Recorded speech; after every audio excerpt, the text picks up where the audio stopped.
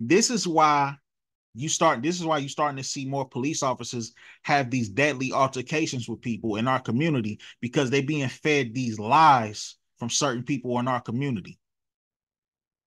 Instead of telling our younger generation to do the right thing, make sure you got your paperwork in order for your vehicle, make sure you're being respectful, make sure you don't make the cop feel uncomfortable, make sure that you're not doing anything illegal for police to interact with you in the first place. Instead of teaching our youth that, we're teaching them how to be rebels.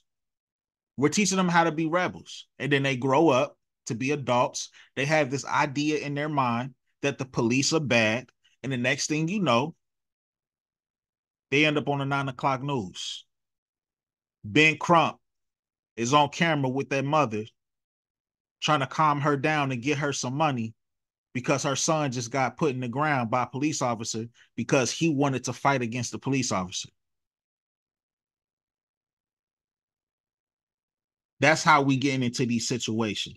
And I find it funny in our community, we respect the shooter in our hoods, right? In our neighborhoods, we respect the shooter. We respect the ones that's walking around carrying their pistol on them. They got the narcotics. They got all the girls bumping loud music, gold teeth shining, doing ignorant shit. This who all the kids look up to. We respect them, but you can't even respect the police officer. You can't even show your kids to respect the police officer, but we respect this BS culture that we have in our community. This is why it's very important for your kids to grow up in a neighborhood with values. Is everybody in the neighborhood perfect? No. But I guarantee if you go to a neighborhood where everybody shares the same values, they keep their house clean, they keep their lawns clean, their kids are well mannered,